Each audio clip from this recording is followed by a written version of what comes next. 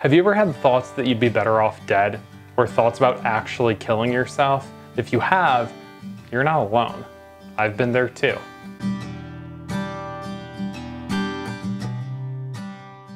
Hi, I'm Thomas, and I'm a sex researcher. And this episode is a little bit different. It's more sex adjacent than directly about sex. At every single therapy session that I do, I ask my patients if in the past 2 weeks they've had any thoughts that they would be better off dead or thoughts of harming themselves.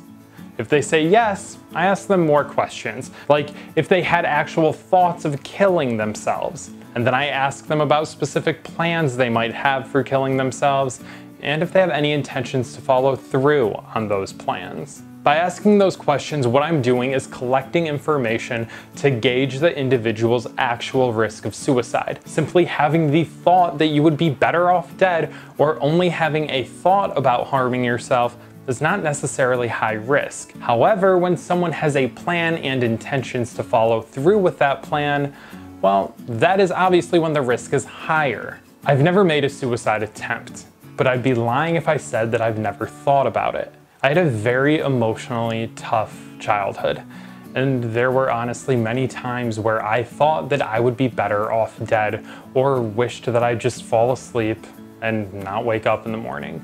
For myself, I think what stopped me was my love for music and video games and movies. Whenever I felt really down, I would distract myself with loud music, watch scary movies, or play an immersive video game that would take me forever to beat. And then once I had a car, I would just get in my car and drive away anywhere I could go at any time just to get out of the house. I had no plan for killing myself. If someone had asked me how I was gonna do it, I probably would have laughed and said something like, I don't know, I'm not gonna actually do it. And if saying I don't know how I would do it is actually a strong indicator that that person is not planning to make an actual attempt. When I got a bit older, I moved to New York City from a small town in Michigan. I was 18 and I left about a week after I graduated high school. I moved there knowing only one person. It was the person that I was dating. When we broke up, I felt like I was all alone, like I had no one. This was actually probably the darkest time in my life. I had just turned 19, I was living in a huge city, I had very few friends. Going through the breakup, I couldn't handle it. The music wasn't working, the movies weren't working, the video games weren't working. And then I actually had thoughts about killing myself, and I had a plan. I figured that what I would do is I would jump in front of a subway train.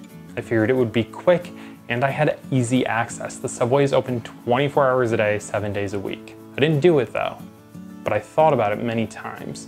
So I had a plan, but no intentions.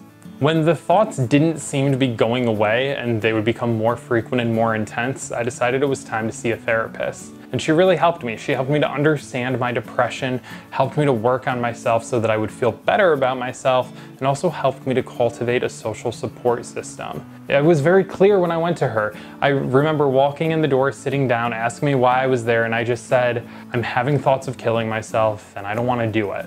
I don't know what to do. And looking back on it, I think that was probably the hardest part. Admitting to someone that I was having those thoughts. There's so much stigma about mental health. And I honestly thought that if I told someone that I was having those thoughts, that they would just want to lock me up. Having thoughts about harming yourself is pretty common, but that doesn't mean that you shouldn't talk to someone about it. And if you tell a mental health provider, they're not gonna think you're crazy. I had a lot of thoughts about suicide, but I also knew I really didn't want to die.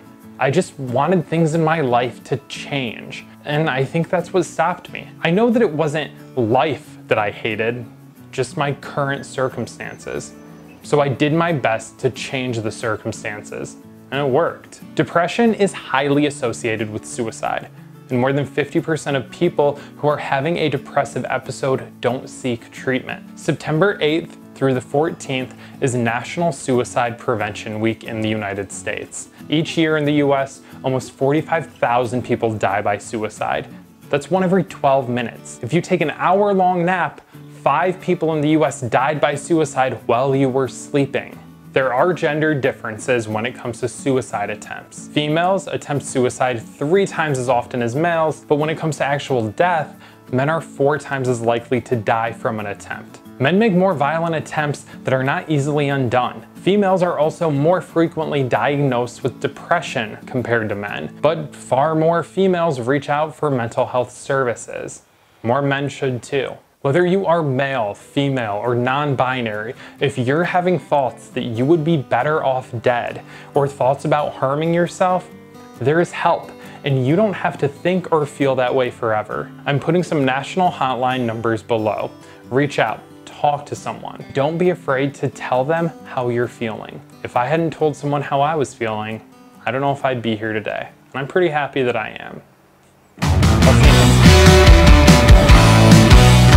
Thanks for watching. I've got a lot of content in production and I don't want you to miss out. So go ahead and click that subscribe button. And in the meantime, check out one of these other videos. And don't forget to send me your questions about sex to thomastalksabout@gmail.com.